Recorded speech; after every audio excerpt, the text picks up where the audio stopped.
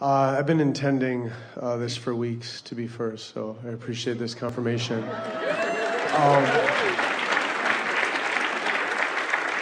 I know not to now ask an out of the vortex question, so that doesn't matter.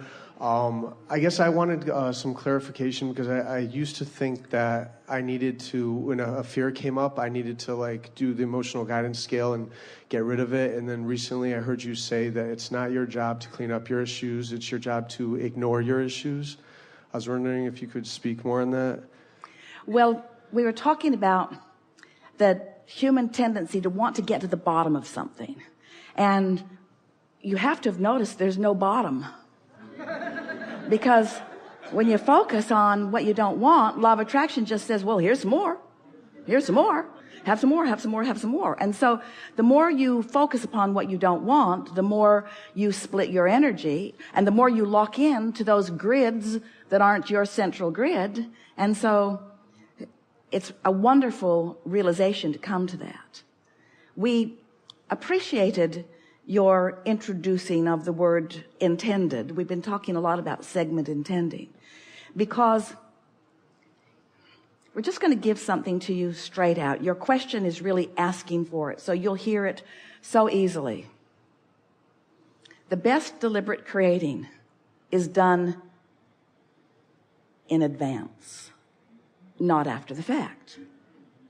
In other words, by intending, or what we have called pre-paving, out there where the air is clearer, you can get momentum going that sets things in motion. But if you wait until you've got something that you don't want, and then you're trying to sort of get rid of that, what happens is you get more invested in it than you do let go of it. And so rather than having a knee-jerk response to things, it's like not segment intending, just sort of blundering is a strong word and pretty appropriate, blundering unconsciously into your day.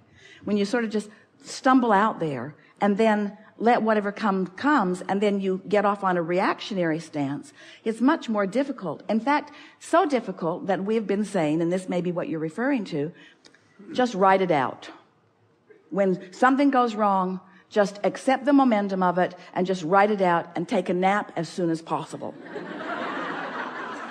Or meditate as soon as possible, or take a walk or a run as soon as possible. In other words, don't try to deal with it. Have you ever tried to clean up an argument with someone? It's not even possible because they're all smarter than you are, or they think they are. And so just let it go, just let it go. But in advance, get ready for the next.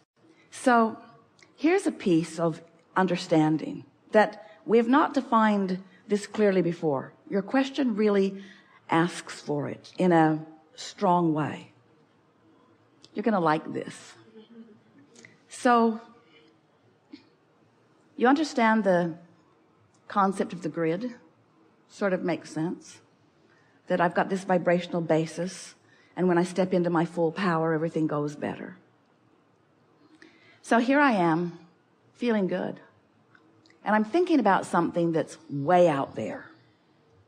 Maybe the birth of babies that haven't even been conceived yet, or a relationship and I haven't even met the person yet, or a business that I will have someday that I have not even established yet or prepared for yet. Something way out there in my future. Well, the further out there it is, the more it behooves you to be general about it. Because when you try to be specific about something that you don't have information about, you just get frustrated. It makes you feel lacking. So the more general you are, such as, oh, it's going to be great. I'm going to live happily ever after. I'm so looking forward to things falling into place. I know I'll know it when I see it. I don't have to figure it out right now. Things always work out for me. I'll know what to do when the time is right. I'll be guided every step along the way. Those general statements allow your energy to be clear. And all that is necessary for you to get everything that's in your vortex, or to achieve a grid that allows everything in your vortex to just flow in the perfect timing and sequence, all that's required for that is that you keep a smooth energy pattern going on. That's the power of meditation. Meditation takes you to the most general of pure vibration. When you meditate, you stop thought. When you stop thought, you stop resistance. When there's no resistance, everything can flow into your experience, you see. So the further out there it is, the more general you are. But let's say you're sitting here in this room. You know that you want to be in the chair. You've already defined that you want to be first in the chair.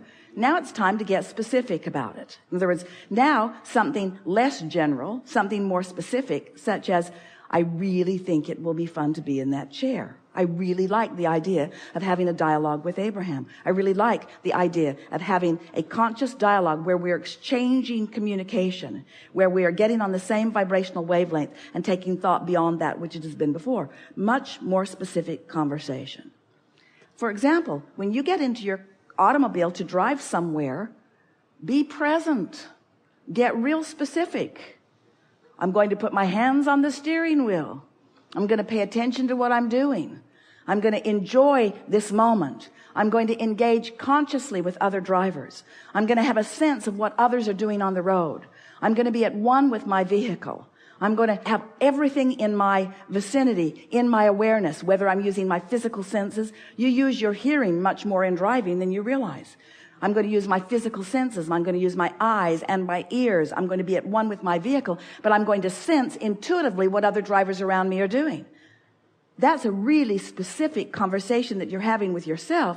And because you're just about to get into your vehicle, it's good to be really specific. You don't want to be in that general sense. Whatever will be, will be. Things just work out for me. I think I'll take a nap while I drive up to Stanford.